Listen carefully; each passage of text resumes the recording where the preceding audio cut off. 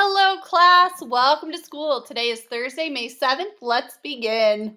So today we are doing What Is This Feeling from Wicked, which I know I love all musicals, but Wicked is my favorite musical of all time. It is based on the Wicked Witch's perspective of what happened in The Wizard of Oz. And this song might make you relate to some of the things you might be feeling with your siblings at home. So it's a really good musical for us to do today. So the first time you listen through, I want you to look for any examples of words that you don't know. Remember, this is our skip it and move on strategy. We recognize those words we don't know, but we don't let them bother us. The second time through, I want you to highlight or underline or circle or whatever in a different color, looking for good examples of word choice. If you don't have your Ultimate Language book at home, my expectation is that you're writing a list of words from listening to the song. I'll try to pick one with lyrics in it, of words that you don't know, and then good examples of word choice. The third time you listen to this, I want you to draw a picture or use text messages to show what is happening in this particular musical. Number one, this song is most accurately about A, a pair of sisters who cannot get along, B, the experience of going off to college, C, the symptoms of one experiences when dealing with a difficult and frustrating situation, D, two roommates at school who are having trouble and really dislike each other. So a lot of you might think that it's A, a pair of sisters who cannot get along because the things that they're saying to each other seem like a sister fight. But it's actually D, two roommates at school who are having trouble and really dislike each other.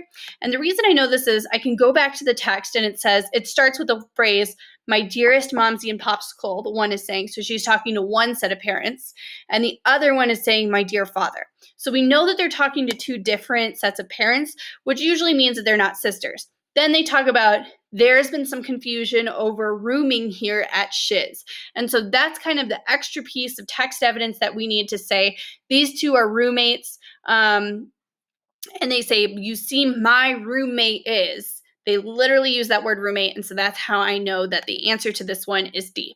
Number two, read the following phrase from the song Loathing, unadulterated loathing, for your face, your voice, your clothing. Let's just say, I loathe it all. Which of the following words would provide the most accurate substitute for the word unadulterated in this context? So you might be wondering what the word loathing is. Loathing is a fabulous word that you should use in every argument ever if you have the occasion, because it just shows that you're really smart and gets people off their feet. But loathing is a synonym for hate. So if, for example, you say to your friend, I loathe that word you just used, that will really catch them off their guard and it will get your message across that you do not like the situation. But loathing means hate. So unadulterated loathing. Let's use our plug and chug method to see which of these words will fit the best. So absolute loathing, hatred loathing, evil loathing, or minor loathing. So the only two that really work as a word in our plug and chug method is A, absolute, and D, minor. And if we look at this song, they don't seem to have a minor hatred for each other. They seem to really loathe each other. They want to get that across. They say loathing a lot of times. So this is A, absolute loathing. Number three, look at the following analogy. Loathing is to detestation as peculiar is to what? And I'm actually going to write this out on my whiteboard. So if you look at my whiteboard, I have here, loathing is to detestation as peculiar is to what? So notice that I still need to ask myself, and I like to draw arrows, how are loathing and detestation related, right? It's kind of like when we do fractions, right? We're trying to see what we need to multiply our numerators by to get to our denominators. Same thing here. So loathing and detestation, how are they alike? We've already established that loathing is hatred. And if we look at this song, total detestation, they say this in conjunction with loathing. So it's not like they're going to go from loathing to loving each other. We know that loathing and detestation are synonyms. They mean the same thing. They both mean hate. Peculiar, and we've talked about this a lot with wonder, peculiar kind of means strange or different. So if these two words are the same, I need to keep these two words the same. If these two words are opposites, I need to do the same thing down here. So it's kind of like, or whatever we do to the numerator must also do to the denominator, except this time it's with words. So what would be the same as peculiar? Normal, exhilaration, abnormal, maybe, happy, So my answer here is C, abnormal. Throughout the course of the song, it is clear that the other students would rather A, room with Elphaba, B, room with Galinda, C, remain indifferent to the situation or not care, D, peacefully sort through the conflict. So if we look back at the text evidence for this one, it's clear that they would rather room with Galinda. At one point they say, "Dear Galinda, you are just too good. How do you stand it? I don't think I could. She's a terror. She's a martyr. We don't need to show a bias." And so that whole part is saying, we would really be with you. And I think at one point they say, "We're all on your side. We share your loathing." And so Elphaba is clearly the outcast here. She's the one that everybody else doesn't want to be with. Which of the following choices shows a verb in a future tense? Of course, I'll care for Nessa. There's a strange exhilaration, forced to reside. My face is flushing. So think about which of these would happen in the future.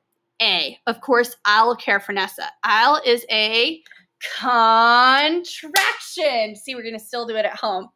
It's a contraction of I and will is a future tense. It's going to happen eventually.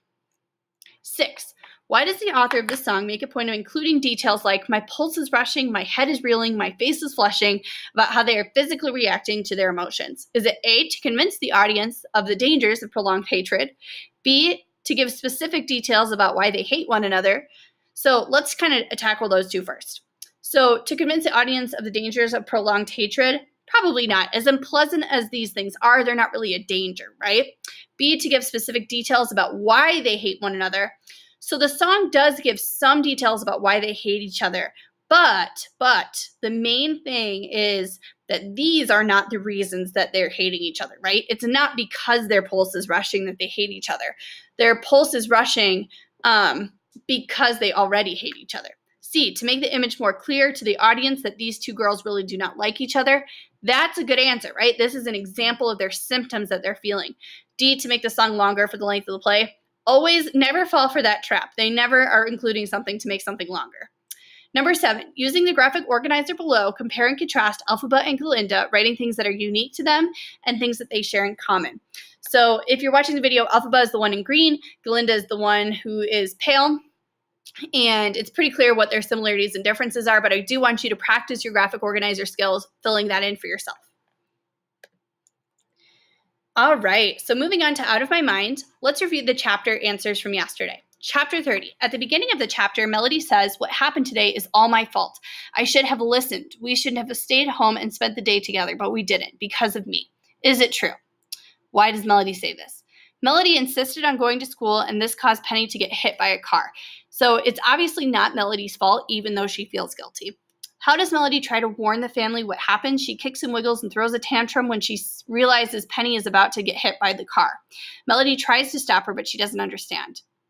Chapter 31. Why does Melody feel so guilty? She feels guilty because she's the one who insisted on going to school and she was unable to stop the car. Obviously, we know that this is not Melody's fault. She did her best, but it's just kind of a further frustration of Melody's life.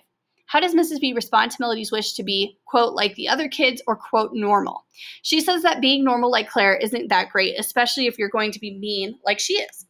And one thing I will share is my dad had these 2 rules of life. And the first one isn't so positive. The second one is. His first rule of life was people are stupid, expect them to do stupid things. And so that's just kind of a defensive way of being like always thinking about what other people think. But his second rule of life that he repeated very often in my childhood was everyone is weird.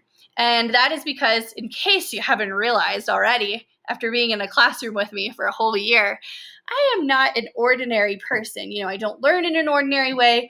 I don't do things in an ordinary way, and that's okay. That's who I am. And I always used to go around and tell my dad, "I'm so weird, I'm so weird, I'm so weird." And he would just say, "Everybody's weird." And the longer I've gone through life and the more things I've experienced, the more I've seen that as true. Everyone is weird. We just need to embrace each other's weirdness. And so if you see someone who's different than you, in middle school especially, just know that they're weird just like you're weird. There are things about each and every one of us that are unusual and unique to ourselves, and we should celebrate them as opposed to hate on ourselves for those differences. Our work for today, chapter 22. What are Melody's first concerns when asking about her sister? What does she think about Penny needing to be in a wheelchair? How does Melody return to school? And chapter 33. The chapter starts with 5th grade is probably pretty rocky for a lot of kids. Homework, never being quite sure if you're cool enough, clothes, parents wanting to play with toys, and wanting to be grown up all at the same time. Under our motor. How are Melody's struggles similar to that of the other 5th graders? And that is it for today. Thank you so much for joining me, and I will see you on Monday.